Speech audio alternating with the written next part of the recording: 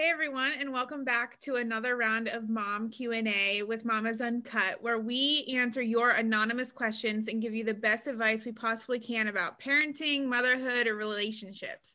Again, we have Lisa and Mindy. Hey guys. Hello. Hello. You're ready to get started? So, I really love the name Lucifer for my son because my favorite show is Lucifer.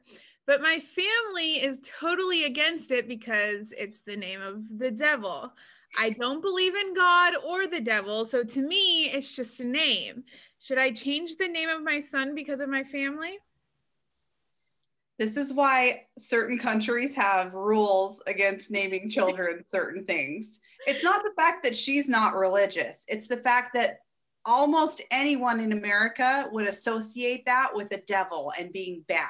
Yeah. You don't want that kind of a aura around your child. I don't care if you don't believe in it. That doesn't matter. I mean, everybody has lots of people who don't even believe in anything spiritual would have issues with that name because if it's history and holy moly.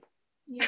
Well, so we were considering naming my son Damien, and that set off, all sorts of all hell broke loose when that happened. Show? Yeah.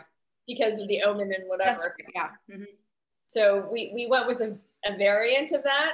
Yeah. But yeah, at the end of the day, my recommendation, having lived this exact conversation, and seeing how riled up people got about it, come up with a good nickname. If you want to do it, come up with a variant that's not so controversial, but you've got to be mindful of the kid in this scenario and what his experience is going to be like. Oh my goodness. Being treated by people living with that name. Wow. In my opinion. Yeah.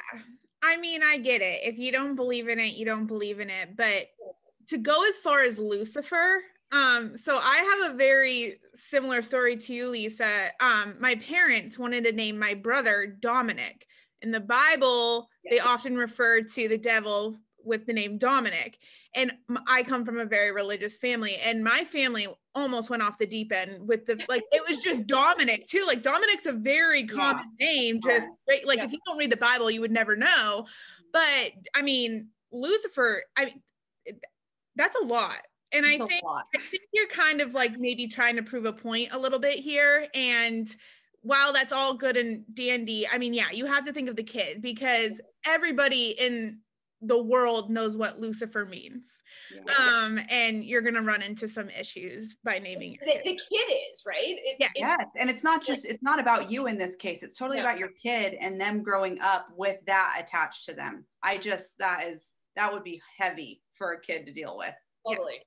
Yeah, I mean, imagine you probably wouldn't want your kids hanging out with someone like this, but imagine having a play date and being invite Lucifer over to play. There's some parents that be no, I don't care.